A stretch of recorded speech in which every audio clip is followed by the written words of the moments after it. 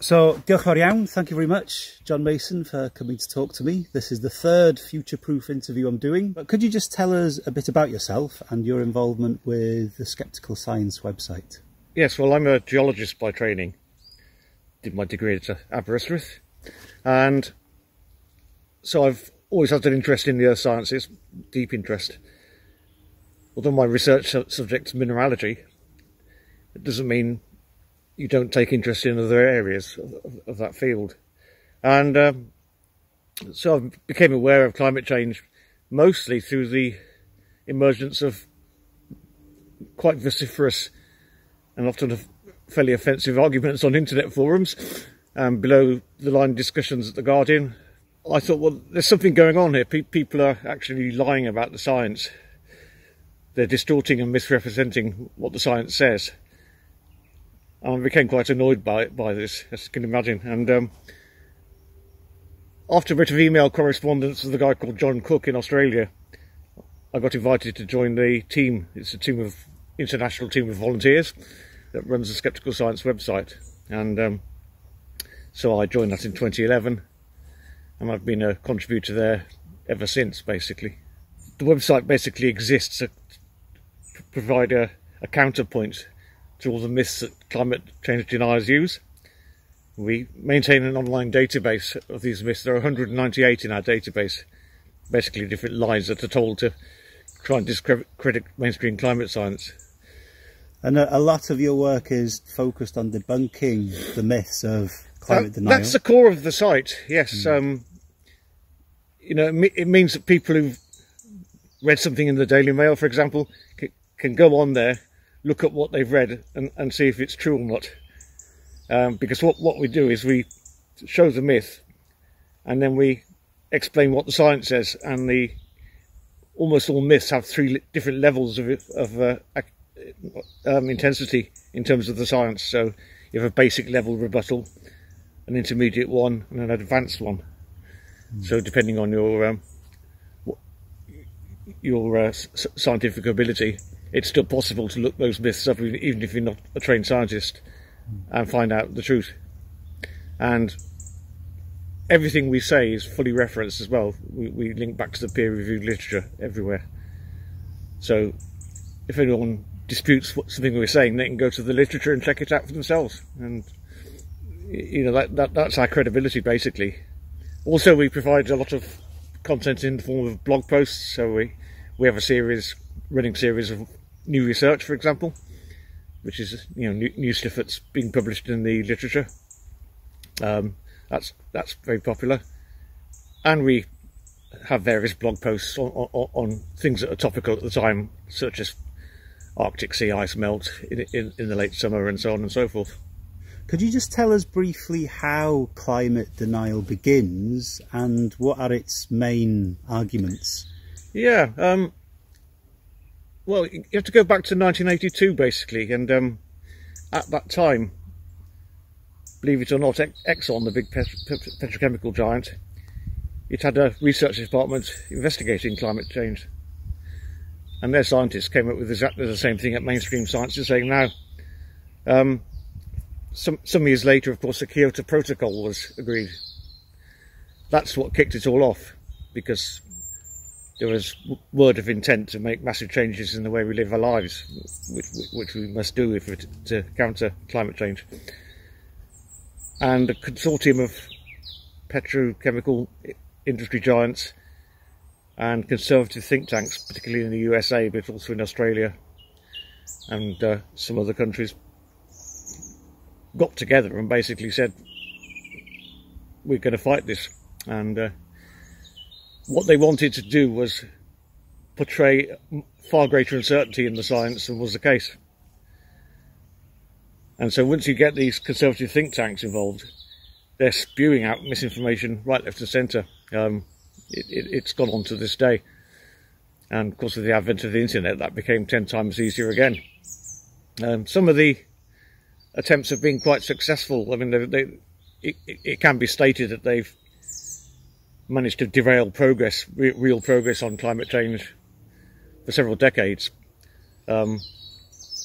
others have been less successful. I mean, one think tank, the Heartland Institute in the States, it ran a poster campaign with photos of Osama bin Laden and the Unabomber,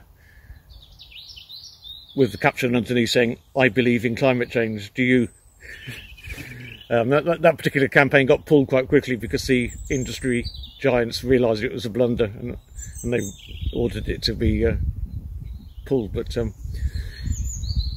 so they go to various lengths to do these things. Of course, there was a famous false scandal of ClimateGate in 2009, when a huge tranche of emails was stolen from the climate research unit at the University of East Anglia, and I'm in there somewhere because I talk to these scientists, and they were cherry picked, and all the sort of fishy bits were pulled out and linked together and spread all around the internet, and they throw bits of mud at a wall, knowing full well that if they throw enough, some of it will stick.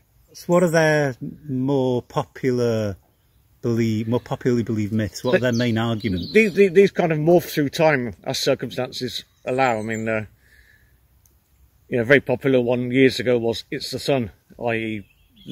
the energy output from the sun is changing. Unfortunately for the deniers, solar irradiance has been declining slightly, whereas the temperature has gone up, so the two diverge if you plot them together on a graph. And so the deniers have their very own divergence problem there. Quite a few of them these days are turning more to either it's too late or it's not as bad as we thought it would be.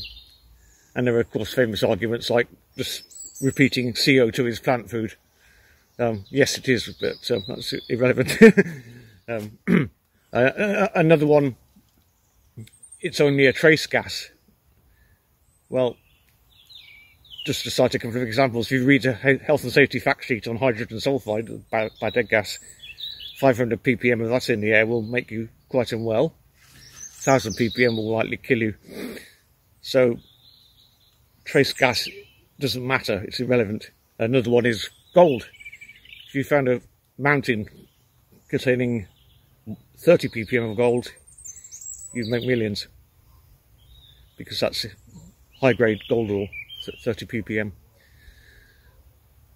So they come up with simplistic but easily debunkable arguments, and one technique is to just throw as many of those at a person as they can in a given amount of time. It's known as the Gish Gallop, after Dwayne Gish in the USA, who used it for other purposes in creationism and stuff like that. So you're throwing these factoids at somebody so fast that they haven't got a chance to properly debunk any of them. So that's a well-known technique. Who are the sort of main voices today still propagating these myths? Where are the main outlets? The main promoters, I would say nowadays, are less so the oil companies. So some have some involvement, others are moving away from that sort of stuff, and they're moving away from fossil fuels, of course. I mean, some of the companies are investing quite heavily in renewables now. I would say the main propagators of climate change denialism today are still the conservative think tanks. We've got one in this country called the Global Warming Policy Foundation. It sounds dead serious, but their material is easily debunked. So they form a network, an echo chamber, if you like. So any new myth that comes up gets echoed from one place to the other, bang, bang, bang, bang, bang. And you've got the billionaire-owned right-wing press like the Daily Mail, the Express, and so on. And they're quite happy to run with these things too. They only care about themselves, basically. They don't care about their readers. They want their readers to maintain that sort of level of blind ignorance, it seems. Absolutely. So, turning to the other side of the argument now, I think it would be really informative for lots of people just to know, how old is the science of climate change, and how established is the evidence by today? Why to play devil's advocate, why should we take it seriously? Okay. We can trace it back to the 1820s. They'd already worked out the Earth-Sun distance to within about 96% of the correct figure back then using trigonometry. It was an extraordinary feat. And a French guy, Joseph Baptiste Fourier, he was an engineer, worked for Napoleon, and after Napoleon had died, he carried on in his various research programs, and he was interested in the behaviour of heat. And he was the first one to work out that at this distance from the sun, as measured a few decades previously, Earth should be a frozen ball of ice. And he came up with the idea that there must be some kind of insulating blanket in the atmosphere that let through the luminous heat, as it was called back then, which is sunlight, but impeded the return flow of the non-luminous heat, which we now know as infrared radiation from the ground. Now, he couldn't do much more than that at the time, but by the 1850s, things had moved on, and the confirmation of there was a greenhouse effect happened independently in London and in New York State. In New York, a female scientist, Eunice Foote, ran experiments using a tube filled with various gases and measured their effects on sunlight. And she was the first person to actually connect carbon dioxide to the greenhouse effect. A few years later, John Tyndall in London did a slightly different experiment but came up with the same results. So that's quite interesting, because to independently arrive at the same conclusion within a few years of each other, separated by thousands of miles of ocean, is quite impressive. And sometime later, a guy called Svante Arrhenius in Sweden actually managed to calculate the effect that doubling the level of CO2 in Earth's atmosphere would have, and he came up with a warning of 3 to 6 degrees Celsius. Now, he didn't foresee a time when CO2 levels would double, because he was aware of the emissions of that time, around 1896, and of course they were a fraction of today's, so he was remarkably close to what we now know as the currently accepted figure of 2 to 4 degrees, possibly higher. And then, you know, there's been a steady evolution in the science up until this very day. There are vast departments in universities especially studying this now, so the accumulation of knowledge hasn't changed the underlying theory in any way, has it? It's grown and grown. One of the most important developments was after the end of the Second World War. Of course, we went straight into the Cold War then, and of course jet planes were around by then, and there was a great interest in infrared, because of course the jet exhaust is an infrared hotspot. It's the hottest thing up there by miles, so if you can design a missile that homes in on such a hotspot, you can shoot down incoming hostile aircraft, heat-seeking missile. And in that research, the whole atmosphere was dissected. They're of course newly founded computer power at the time, so they're able to perform the calculations required to do that. And a landmark paper came out in 1956 by Gilbert Plass, which summarised all this research, and it was called The Carbonic Acid Theory of Climate Change. Now, note that the term climate change was being used back then. A popular denialist myth is to say they changed global warming into climate change because global warming wasn't happening. This is complete nonsense, of course, because Gilbert Plass used the term climate change in 1956. And since then, I mean, the volume of evidence has grown and grown and grown, as of course as the physical evidence placed in front of us. We've seen serious melting in Greenland, West Antarctica, all-time lows in Arctic sea ice repeatedly. You know, most of the warmest years on record have been in the past 10, and so on and so forth. You know, the evidence that's denied by deniers is undeniable, basically. I keep feeling like we need to reiterate and rehearse these same arguments over and over again, because there's still lots of people who aren't sure because they get conflicting information. But in your opinion, how likely is it that the current evidence and modelling for climate change are in any way flawed or wrong? I mean, are they more accurate than they were? Or there are areas of uncertainty. I mean, there are in all areas of science. And to give one example, the current pandemic. I mean, the search for a vaccine is a very intense one, but there are huge areas of uncertainty. That's why they're not just putting something in a test tube, going, "Oh, that appears to work," and injecting everyone with it. With 6 months later, everyone might drop dead. That's why we address uncertainty and do careful testing to make sure. But the basic tenets of climate change are unchanged since the days of Arrhenius. Unfortunately. Unfortunately, yes, indeed. So, what signs of climate change can we see today? Firstly, you have to think globally. We're sat here on the side of the Dovey Valley, and if you look around you, there aren't that many obvious signs here. But if you look at the wildfires in Australia and the western USA, for example, they've been incredibly intense.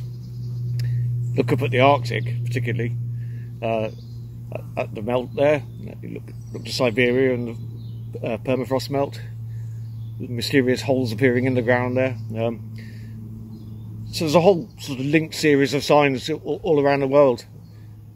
A place like this with a temperate maritime climate is less likely to be affected by extremes like that. Although if you look down here, all this forest here was completely flattened in 1 hour in 2014. I came up a day or two later and had a walk around with the groundsman, and all this space here was basically mature conifer forest, and the whole lot went.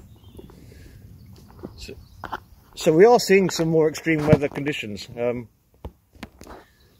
The bigger threat for Wales, I would say, it's twofold. There's more prolonged periods of a certain weather type because the jet stream is starting to slow down and meander more, like a river does as it comes out of the mountains into a valley.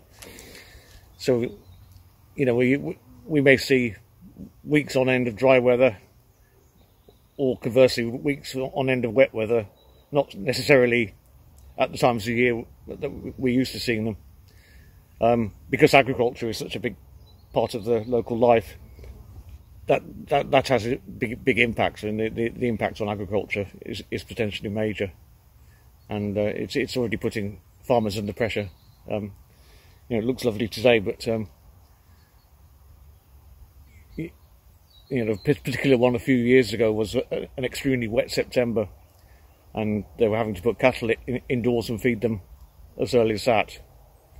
And of course that eats into their winter feed, and then the guys who market the winter feed, once they run out of their silage, they put the prices up, and you know, so it hits them hard that way. But the bigger threat to the valley here long term is sea level rise. When this section of the river is tidal, so you know, it doesn't take much sea level rise to start to physically alter the appearance of the valley. And on that, I mean, there have been many studies over the years on the melting of various ice sheets. And there was a recent study this year led by Potsdam University in Germany that showed melting of the Antarctic sea ice sheet means we are already looking at a sea level rise of 2.5 meters, even if we manage to keep warming below 2 degrees. So what would a 2.5 metre sea level rise mean for this part of Wales, for example? Yeah, well, this study is probably talking about West Antarctica, which is the wiggly bit that sticks out the top of Antarctica, if you like. That is regarded as particularly prone to ice sheet loss. And it's important here to note that it's ice sheets on land that matter here. Sea ice melts, it's already in the water, so it doesn't make any difference at all. But land ice melting does rise sea level. And you've also got to take into account that one ice sheet doesn't melt all on its own, so you've also got the Greenland ice sheet. So 2.5 metres is possibly a minimum. And for here, well, you know about Fairborn, of course. Tell us a bit about Fairborn. Yeah, well, it's a coastal community largely built after the 1890s, I believe. It's relatively recent compared to, say, fishing villages like Borth. It was built only just above sea level. It was built on a drained salt marsh. And because of that, it's protected by a sea wall, which is a mixture of concrete and other stuff. If you have a lot of sea level rise, plus a big storm with the storm surge, and that wall gets breached, so the argument goes, the whole village will be inundated in moments, and to a life-threatening degree. That's the official stance on the matter, which has caused a lot of anxiety to the residents, obviously, because they now have properties they were struggling to sell. But 2.5 metres of sea level rise, you've only got to go down to Borth at high water on a spring tide and see how close that is to the existing defences. And of course, in the big storms in 2014, on the bigger tides, those defences got breached and Borth got flooded. And the same goes for Aberystwyth, of course. Parts of the prom were destroyed. So that's one point. Another point that I have to make is it doesn't just stop at 2.5 metres at the end of the century. There's no off switch. Unmitigated climate change, i.e. we do nothing, it just keeps rising and rising. And in all the land-based ice on Earth, there's enough water contained to bring up sea levels by 66 metres. Now, I mean, Machynlleth itself, it varies between about 15 and 25 metres above sea level. So you can see the problem there. It's not going to happen in our lifetimes. No need to worry about that, but in the coming centuries, what a legacy to leave to the people of Wales.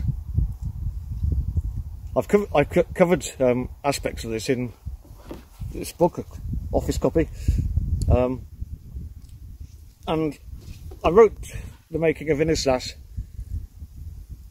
because I felt people needed to know more about sea level rise change, and I felt that the way to tell that story was to tell an account of an actual sea level rise that happened, and the deglaciation after the last ice age is that story of the last 25,000 years, when sea levels rose some 120 metres. So Cardigan Bay was all land at the height of the last glaciation, and its drowning is the tale told in this book. Could I just ask you one more question? Yeah. And it's really just to focus on Machynlleth again, really, because this series is really about talking about people who live in this area, who know about this subject, and trying to think through what the possible impacts on Machynlleth and Bro Ddyfi in general could be, and what should we be, as well as continuing to put pressure on the government and ensuring that our politicians hear loud and clear that we need structural change. What are the types of things we should be thinking about in this area, do you think, to prepare for different aspects of a changing climate? I think one of the key ones we have to think about is infrastructure, because both road and rail links in and out of Mach are prone to sea level rise, and of course, as we saw last week, the roads are also prone to flooding. So yes, there are projects like the new Dyfi Bridge, which certainly needs to go ahead. And I know excessive fossil fuel usage and road use is connected, but a rural area like this has to stay connected. People need to get to hospitals, schools, and what have you. And The railway is also prone because of its low altitude. It's sometimes shuts on big spring tides. Even now, when there's a very high tide, the bridge at Llandudno can be closed for a bit, you know. So, if we have to accept there's going to be a certain amount of sea level rise, we should start planning for that. Because if you plan far enough away from an event happening, it's obviously often a lot easier to deal with than having an emergency and doing emergency repairs all the time. Of course. Bit of a funny question. Imagine you had a magic wand and you could, you know, wish into existence various structural changes in this area.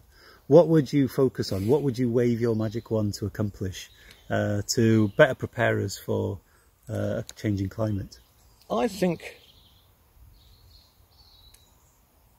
if I had one magic wand that was all powerful, I would point it at the Antarctic and Greenland ice caps and tell them to stop melting. Because that's a real effect multiplier for the Dyfi Valley. There's nothing else that compares to it. And, you know, in the absence of my magic wand and the absence of serious mitigating action, the sea levels rise and rise, the valley floor becomes like a sea lock or a fjord. And, you know, everything in front of us is submerged forever. What we're doing is we've got our foot right down on the gas pedal. In geological terms, I mean, I think in terms of millions of years on a routine basis, this is happening just like that, in the blink of an eye. The peak warmth of the Holocene was reached about 7,000 years ago, and it should have cooled back into an ice age over tens of thousands of years. So we should be cooling now, but we're not. We've kind of overwritten that natural cycle. In fact, our atmosphere now contains over 400 ppm of CO2. The last time Earth's atmosphere contained that much was in the mid-Pliocene period. That was before any of the last ice ages. How long ago was that in years? About 3.5 million. So, and the problem with the mid-Pliocene is sea levels were 10 to 20 metres higher than they are now. And there was boreal forest growing in Arctic Siberia. So that's a mid-Pliocene world. And I think a lot more research needs doing into the Pliocene, because that's the atmosphere we've produced, and Earth's physical systems always move towards equilibrium. It's what natural systems do. So equilibrium with that amount of CO2 in the atmosphere means that amount of sea level rise. So you can see what we need to do is to get it back down into a late Pliocene stage, possibly. You know, we don't want another ice age either. You know, in the last ice age, you couldn't have lived anywhere in Wales because there was a kilometre-thick ice sheet over the place. So, yeah, I mean, some warming good, but not that much warming. And a lot of people don't get this point about the Pliocene, but it is really important. That's the yardstick we've got to measure our CO2 levels against. Thank you very much, John. Pleasure. Really amazing to talk to someone who's so knowledgeable about the subject. If people want to go and take a look at the Skeptical Science website, can you just give us the URL for that? https skepticalscience, all one word, .com. Thank you very much.